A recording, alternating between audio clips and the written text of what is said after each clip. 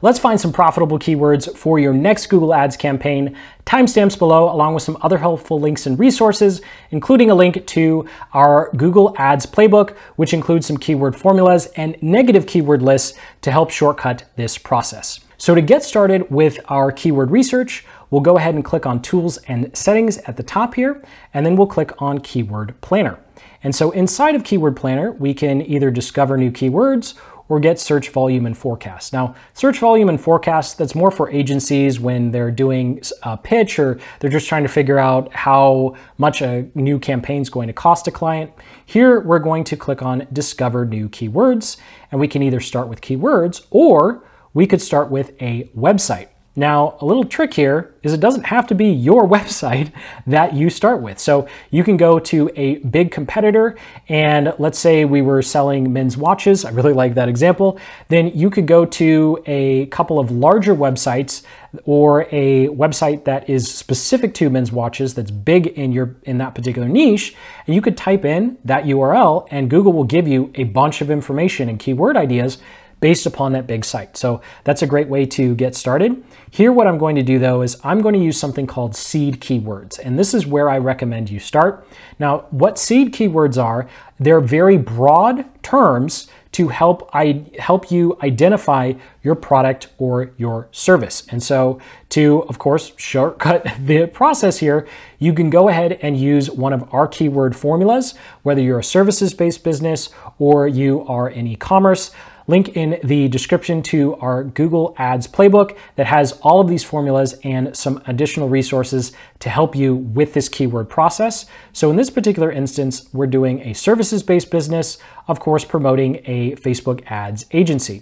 And so what I'm going to do here is I'm just going to enter Facebook ad agency, Facebook marketing agency, Facebook ads management, because that describes the type of business that we are and then the service that we offer. And so if I was in e-commerce and I was promoting, let's say, men's rings, then I would literally just type in men's rings, and that's it. You want to be super broad because our goal here is to get all of the keywords. We want everything. We don't want to leave any stone unturned. So I'll go ahead and click on Get Results here, and then we'll be able to see our dashboard. So I'll quickly go over the settings that we have, and then I'll go into how to actually find the right keywords in all of these. I'll get into why you don't see exact numbers here. And then of course, we'll go through actually organizing them into ad groups so you can actually start making your campaigns with these new keywords. So at the very top here, if you click on this little collection of keywords, you can change your seed keywords or you can add a website. I don't recommend changing this because this is going to change your keyword list. So go ahead and leave this alone for now, but you can always go and change this once you've gone through all 162 keywords. So we'll go ahead and X that out. You can also change your location. And so here, I don't recommend being detailed. Just choose the country that you're targeting so that you get all the keywords for that particular country. And I'll go ahead and click on cancel. Of course, the language should just match the language that your ads and keywords are going to be in.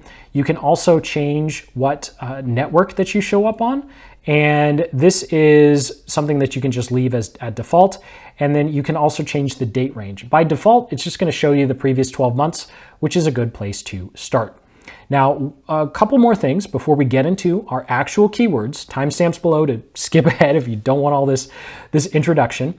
And we can go ahead and click on Add Filter, and we can actually filter out our keyword lists. Do I recommend doing this? No, but there are two that might be worth your while, and that is exclude keywords in your account and exclude keywords in your campaign. Of course, there's a column here called account status, so it'll tell you, so you don't really have to do it. But those would be the only two things that I would recommend changing in your filter from this place. But if we jump over to refine keywords over here, this is something that's going to help you, especially if you're in e-commerce. This is going to save you so much time. So I'll go ahead and click on expand all here. And what this does is Google's gone through this list of keywords and it's grouped together some common types that they know on average you might not want to use. And so if you're in e-commerce, you're going to want to uncheck all the brands that aren't on your site, right? Like if you're selling Adidas shoes on your site, you don't want to look at Nike keywords because someone's looking for Nikes, it's not going to buy Adidas, right? And probably vice versa. I'm not really a sneakerhead, but that just was the example that came to mind. So I'm going to select Instagram, Reddit, and other brands because it's not going to be related to the offer that I have as a Facebook ads agency offering Facebook ads services. And then we can go ahead and scroll down here, and I'm also going to uncheck Facebook Ads Manager. And this is just because I know when someone's typing in Facebook Ads Manager, they're looking for the manager tool, not looking to hire me to help them manage their account. And so obviously there's going to be nuances in your particular niche or industry, but this is going to help you just take out the keywords that are going to be irrelevant to your particular offer and your customer. So now we've gone from 162 down to 131, and you can come up here to the X button and you can exit out, and you can always click on Refine Keywords to bring that back. So we'll go ahead and now we're going to actually dive into our keyword ideas. So we got 131 out of 162, and this is both tedious, it can be arduous, you can roll your eyes at me like you really want me to go through all hundreds or thousands of keywords. So the bad news is yes, you definitely need to go through all these. The good news is once you do this, you're never gonna have to do it again. Like ever, really, because there's only so many different ways someone's going to search for your product or service. And so for time purposes here, I'm just going to quickly scroll through and I'm going to select around 20 keywords or 30 keywords that represent someone looking for a Facebook ad agency or Facebook ad services. You want to be very specific. So if you look at a keyword and you look at it and you go, well, they might be interested in what I want, but I'm not quite sure. You have two options. Number one, just ignore it because there's so many keywords in the world and there's no need to have tire kickers clicking on your ads. Or number two, you could just add that to a list of, I should check it out. And so if you're not quite sure about a keyword, just take that keyword, go over to Google private browsing incognito mode, paste the keyword in and see what shows up and see if the organic search results and the ads represent someone who would be actually looking for your product or service.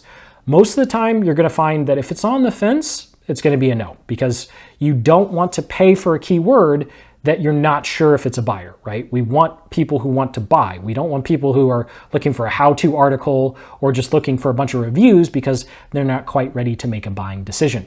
And so once you've selected all of your keywords, you can come up here and click on Plan and then go ahead and just add it to a plan. You can add it to an existing campaign. So if you clicked existing campaign, you could go ahead and create a new ad group. You could select your match types. I don't recommend doing that. Just leave it at plan and then go to add keywords. I'll show you how to download all these keywords and properly organize them because it's going to be a lot easier just using a basic spreadsheet, even if you hate Excel or Google Sheets or whatever spreadsheet application you like to use. It'll be a lot easier than using the interface. So we'll go ahead and click on Add Keywords to create our plan, and then we can click on Keyword Plan on the left-hand side to check out our keywords that we've added, or we can go ahead and click on View Saved Keywords down here. Now you'll see the account status, it's now told us that it's in our plan. And so you'll leave that column there so you don't accidentally add the same keyword twice. So we'll go ahead and come up here and click on Keyword Plan, and now we can see a list of all of the keywords that we've selected. Now, obviously for time purposes, I didn't go through all 131. That would be boring for both of us, but you would want to go through all 100 plus keywords for yourself. So once we have this list, we're actually going to come up here to download it as a CSV. So we'll go ahead and click on Download as CSV. Open it up in Google Sheets or Excel or OpenOffice or whatever your numbers on Mac, whatever you're using.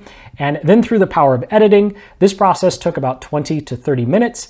And at the end of it, we have 3 to 7 keywords per ad group, and all of the keywords are grouped by similar search variations. So I put all the company keywords together, I put all the agency keywords together, and then if someone was looking for pricing, I went ahead and put that together. And as you can see at the end, we have lead generation and e-com.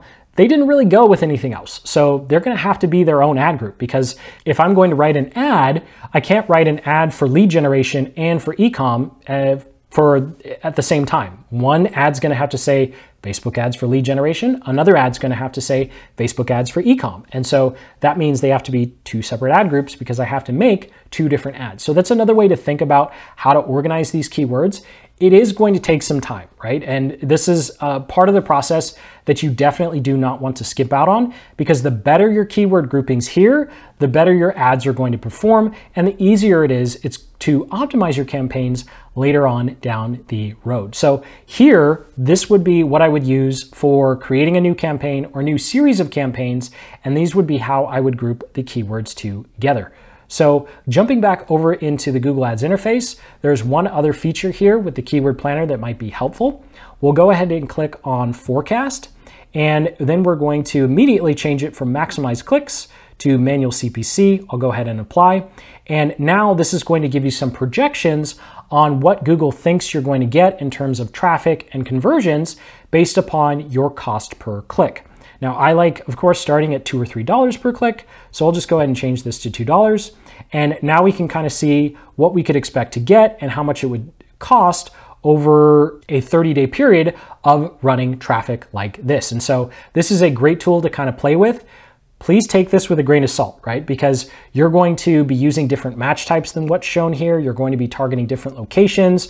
Your ad copy and your landing page are going to play a significant role in how your ads perform. And of course, you're also going to want to create something called negative keywords. And so these are going to be keywords that you tell Google that you don't want to show up for.